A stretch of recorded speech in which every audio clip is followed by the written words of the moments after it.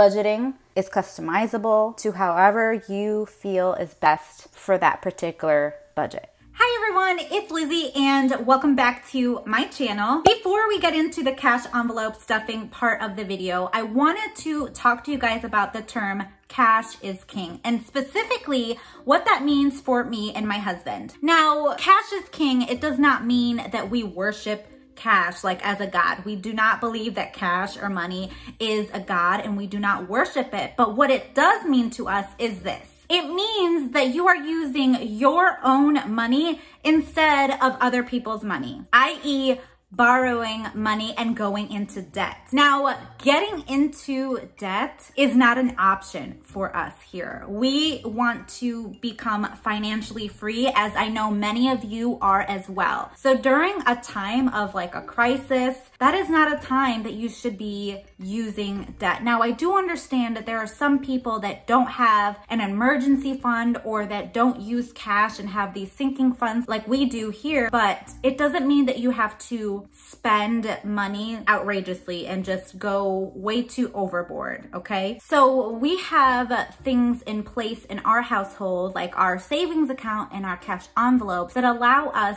to not go into debt or more debt, because we do have one credit card left besides our house. That is the only debt that we currently have at this point in time, but we don't want to get into more debt. We do not want to swipe our debit card to get supplies galore. We want to be really centered and not go overboard on different spending. So really, we know the true meaning of what cash is over what a card or a debt is. Cash is so much more powerful, and you have a lot more control if you have cash yourself and if you know how to handle that. So that's really what a budget is and what this cash envelope method is for us. It's really to give us control and not allow us to just panic and not know where our money is going. So I'm gonna go ahead and get into my budget. So we're gonna turn it to the table. That way you guys can see how we plan out our current paycheck and how we break things down. So let's go ahead and turn it to the table right now so you guys can follow along. All right, guys, so this is what my paycheck budget looks like. I've already filled in what expenses I know are gonna be paid from this paycheck. And the way that I found that was from my bill tracker. And this is a simple way for you to plan out what you have to set aside. And what I mean by set aside is you're gonna leave it in your bank account. At least that's what I do. Obviously, do whatever works for you, whatever makes sense for you. If that means that you have a specific bank account that all of your bills get paid out of, then transfer it to that. So set it aside in there. But this is how I have everything laid out based on the days that we know we are going to be getting paid. So we're looking at the 13th, and I literally just went down here and wrote in the expenses that I know I have to make sure that I set a portion of that aside so that we know we can cover that bill. We don't get any late charges, and we're not under what the expected bill is for. So these are really the fixed expenses. I know what they are going to be, and I have everything set up. Now, there is one change, and I am so thankful for it. That is our electric bill. So as you can see here, I'll zoom it in so that you guys can take a look. We don't have to pay anything for our electric bill, and I was so surprised. We actually have a credit. So for March, we had a credit, and that covered whatever the usage was. Then that credit also carries over into April, and so we will have that amount. So I don't know what April's bill is going to be. We may have to pay a little something, but that's really nice to allow us to be able to save extra for other things. Now, because of this time of year and what has been going on in the world, obviously we have to be mindful of where our money is going. And so that's really why I wanted to say what I said in the beginning, because I think it's super important for us to just take it easy, have a plan, and that's what this is all about. So let me just go ahead and fill in these numbers so that way you guys can kind of have an idea of what we are working with. And I love sharing our numbers. Yes, it is personal to us, but I think that by sharing true numbers really gives you as a viewer, as a possible subscriber, if you have not subscribed yet, but it gives you an idea on like how you can break things down. And especially during a time like this, for you not to freak out, for you not to withdraw all of your money, because it is not necessary. Guys, it is not. You just have to take it one day at a time, breathe, and just make a plan for you specifically, you and your household. Okay, so I start with a beginning balance. So currently we had $6.35 in our account, and this was left over from like gas, what we didn't use, all of that. And then our paycheck amount that we're breaking down is $938.84. So let me just grab my calculator so we can add up those two. So what I'm doing, I'm just adding the beginning balance plus the $938.84. So this gives me a total income to work with of $945.19. And yes, we still are going to be giving a tithe. I believe in giving 10% of our income, giving it through a church. So we attend a church and we give 10%. So just looking at this, I know it's going to be roughly $94. So I'm just going to use that number. So what you do is you're going to take the paycheck amount, you're going to multiply it by 0.10, and that'll give you 10%. And now our offering, I know that on around the 15th of the month, we have an automatic withdrawal that comes out, and that's for $20. That's just something that we do to help with this ministry. And now let me go ahead and zoom you guys in so that you can track and figure out what these totals look like, right? So again, we're just looking at this bill tracker, very nicely set up. I've already planned this ahead of time. That way I know what my numbers are when I do this budget. So I know that I've already set aside for ministry. So let me just put a checkbox there. And now we're looking at our mortgage. Mortgage, we set aside $368.31, and that will complete this mortgage payment for March. I didn't highlight anything yet because I had just filled this out not that long ago. So that's why you don't see anything highlighted. But typically I like to highlight when I know that pay will complete that payment. So having it highlighted, I'll do that a little bit later. So this would be highlighted, and all of the other ones that I know is a completed payment, I will have that highlighted. Okay, HOA, gets $12.75, and I just put $12.75. Again, keep it in my bank account so that I can make the full HOA payment, which we pay that quarterly. And so I just like to have that balance in the account. That way, once I know once I know the due date, when I get to the due date, I can just go ahead and click pay and then be done. And then our Spectrum, so the internet, is getting $17.50. The water bill, we're putting $21. Car insurance gets $42.56. All right, we did this already. Budgeting is customizable to however you feel is best for that particular budget. Okay, so no judgment for you, no judgment to me. This is just what's working right now. Life insurance is getting $12.70. And then we have our registration that's due this month. So we've been setting money aside to pay that. And then what I did here, I just wrote in a total amount, $516.02. So I just added up all of this column, and I really think that would be helpful. So for those who are using this bill tracker, or you've created your own bill tracker, just see about adding up your total expenses right down here on the column for that particular pay date, because as you know, I like using this formula, and let me get my Post-it note. I like using a particular formula based on the amount that I get paid. So we've already figured out what the 10% is, and that's $94. That's my tithe. But what is 80%? What does 80% look like? So 80% is of the total income.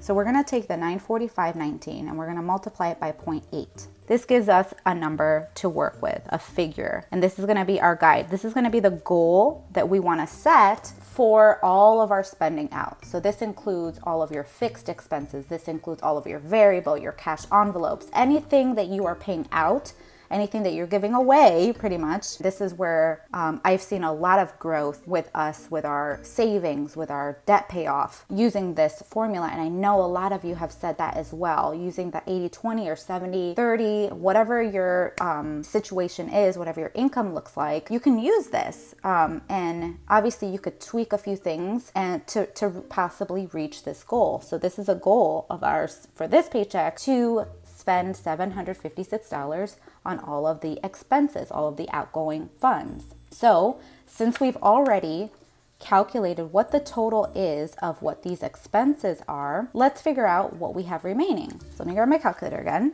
So we're taking the $756.15 and we're gonna subtract this total amount of all of these expenses, right? I added all of that up. We're gonna take that and we're gonna subtract $516.02. And this is gonna give us a remaining number. So $240.13 is what's left over. Now, obviously I know I have to set money aside for groceries and gas and all of the things, but this is a number that I know we plan on spending about that amount of money for those variable expenses, right? So that's why I like using the 80% rule to give me a guide. So I'm just gonna set this aside here.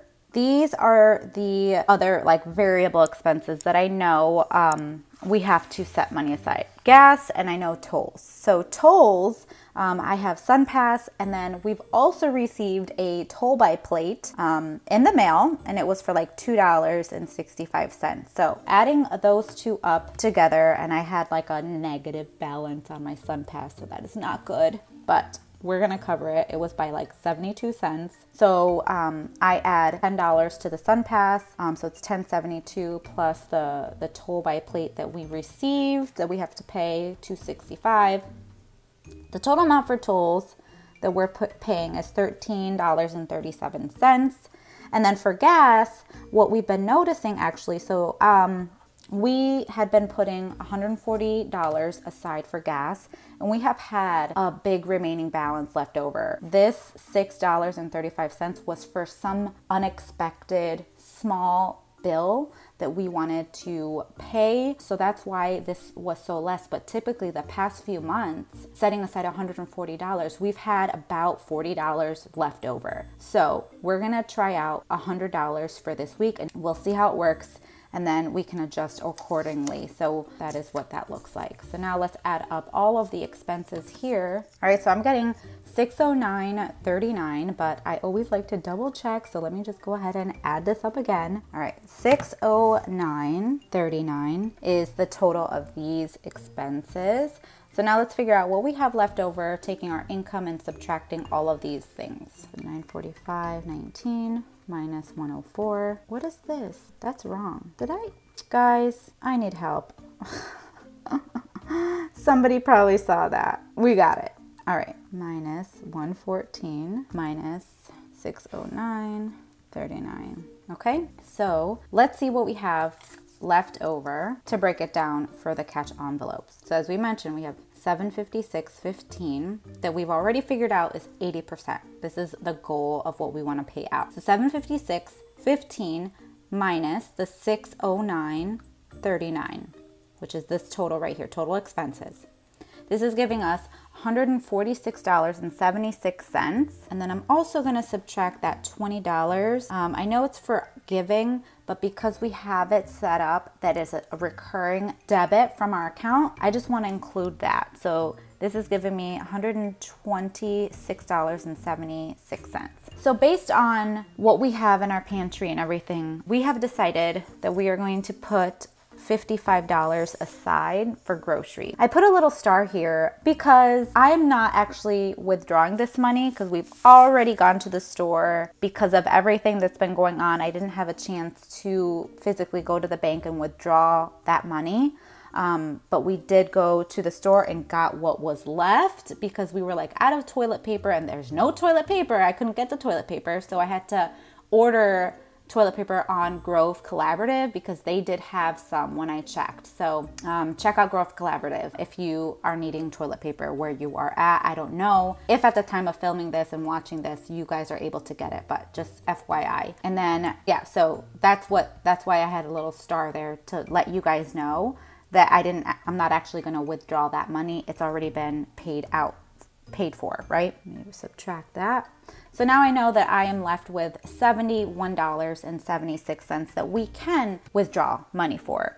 And so because of, situations, right, we want to be smart with how we are placing the money. We still want to continue on with the different goals that we have in place. So one of them being Christmas. Christmas is still gonna come. This whole chaotic time will pass. This too shall pass, guys. And if it takes me and a bunch of other people on YouTube and all of the places, please just stay calm, all right? During this time, just stay calm. I know I'm gonna repeat that probably a few more times, but it just needs to be said. Okay, so car maintenance based on like what the numbers look like. Let me take a look at what we have to break down. Give me one moment. Oh, all right, let me correct myself. We did spend $75, not $55. This is a normal $75, but we are not withdrawing that from the account because we did go to the store and it was, I just looked at the receipt. It was $75, not $55, sorry. All right, so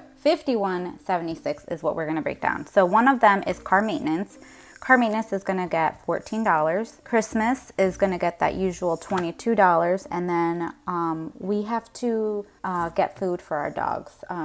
And it seems like we've been getting this every week, but I just wanna make sure that we have enough, especially now. Let's see if we can find their food because they have the Fresh Pat from Walmart and we'll just see if they even have that in stock. So if we take 14 minus 22 minus the 15, all right, we're good. So let's add up all of these. 75 plus 14 plus 22 plus 15. So that gives us that 126, which is awesome. And now let's figure out what the cash denominations we are going to need when I go to the bank in just a bit. I'm gonna go, it's 9 o'clock, so I'm gonna go in just a little bit to the store, oh my gosh, to the bank. We're gonna withdraw $14, 10, 11, 12, 13, 14. Christmas is getting 20, 21, 22, and then Pet is gonna get 10 and a 5. So we're only withdrawing 120, 2 10s, 1 5, and 6 1s. I may end up going to the ATM, and I know that the ATM that I go to does not give out 10, so I'll probably get a bunch of 5s, which is okay. So now the remaining, we're gonna do the 221.80, which is right up here, 221.80, and we're gonna subtract the 126. So this leaves us with a remaining balance of $95.80. Now, what are we gonna do with this remaining money? This is what we are gonna be doing with that remaining money. That's just gonna stay in our account, okay? That's gonna stay in our checking account. At this moment, just with everything that has been happening, it seems like very unpredictable. But let me just share a few more thoughts with you before I get into stuffing my cash envelopes. So having money set aside in a savings account, so in the bank or in my cash envelopes, really gives me that visualization of, okay, I'm looking at my bank account, I'm looking at the envelopes that I have, so I know that I have that amount of money to spend on whatever I need it for. And having that cash in my wallet, for example, or in my savings account, it really gives me a sense of control, that I am in control of my money and no one else is, right? I am not at the mercy of a financial institution to tell me, am I approved for X amount of dollars, because I don't need to borrow for those things. Now, again, I do understand that there are some people that have to resort to debt in order to get by, but that's where a budget comes into place, and why a cash budget specifically is so important for me is because you're able to write down your budget and see how much money you have, your income, to pay for these other items, i.e. your expenses or cash envelopes. And if you see that that total is you're negative, right? Your outgoing is more than your incoming, then something needs to change. And so having things written down on paper, or having it on a spreadsheet, or having something written where you know where your money is going, it's really gonna change the way that you handle your finances, I promise you. And the cash envelope method has completely changed our lives, as I know it will if you just try it out. So again, especially during a crisis, I think that cash is king, and it really will give you that peace that you need, and you don't have to worry about anything. Now, that was my little rant. Let's get back into the cash stuffing portion of this video. So let me turn it back to the desk, show you the worksheet, and we are gonna stuff these envelopes. So I have my envelopes, in this cash envelope wallet, and I'm also stuffing cash envelopes from this cash envelope pouch.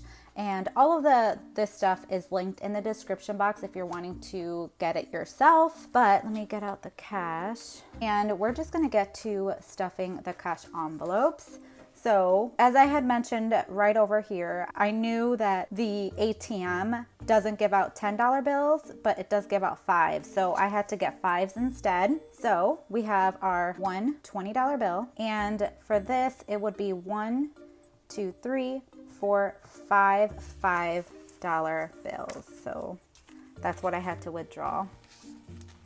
1, 2, 3, 4, 5 $5 bills is what I got. And then we got our singles. 1, 2, 3, 4, 5, 6 singles. So very minimal. I don't withdraw the tithe any longer. That I now give electronically. So it makes it a lot easier for me to like manage the finances and manage the cash. So now let's stuff the envelopes that need to be stuffed. So as I mentioned, we are not taking out the cash for this grocery. That's already been taken care of. But we will, oh, actually, the only one that we're stuffing is for pet. Let's go to the pet envelope, just right here. And that is getting $15. So we'll get 3 5s. So I write it on here that we added $15. So now I have 15 in my pet envelope, setting that aside. And then now I'm gonna grab these envelopes here. So the envelopes that I am currently using, and I kind of switched things up just a bit. We did have to go and get some parts again, so we used the money that was in here, but that's what it's for. So that's always a good thing when we have the money. What am I doing? 14, not 15, dear Lord, 14. All right, so that gets the 2 5s and 1, 2, 3, 4. All right, so slowly building this one back up again. And then we have our Christmas envelope. So I switched it back to this laminated one just because it's more durable than the paper one that I was using, and it's really pretty.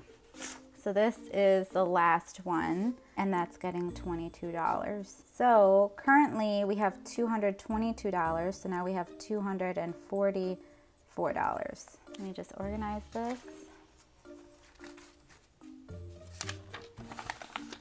All right, and let me just show you the other envelopes that I do have in this pouch just for you to see. So I switched back to this date night envelope instead of the one that I was using in my wallet here, just because we don't need this in my wallet all the time, and we'll just take it when we are going on a date night. So we have this one. We have our gifts envelope. This is used for birthdays, pretty much for birthdays and like other events that we may be invited to that we have to bring a gift. So we'll slowly be building in here. Right now we did use it for my birthday, and then also what we're doing for my husband's birthday. So some of the funds in here had been used. So that's what that one is. This vacation envelope is being used for obviously vacations, but we are no longer Disney pass holders. So the money that we typically would have been putting towards Disney, we are wanting to save to do like local sightseeing and discovering Florida more than what we have, which we really haven't like been around Florida. So the last little trip that we did was for my birthday. We went to St. Augustine and we had the best time. It was so beautiful. I definitely want to go back again, but obviously once all of this sickness and stuff kind of dies out, hopefully it will be done soon. So that's what we use this vacation envelope for, saving for different trips, and when we have family coming over, that's what we use those for. And then let me just take you on to show you my wallet and show you what envelopes are in here currently. The first one is my eating out, and I have this in alphabetical order. So eating out is one. Our grocery envelope is the most used envelope in here.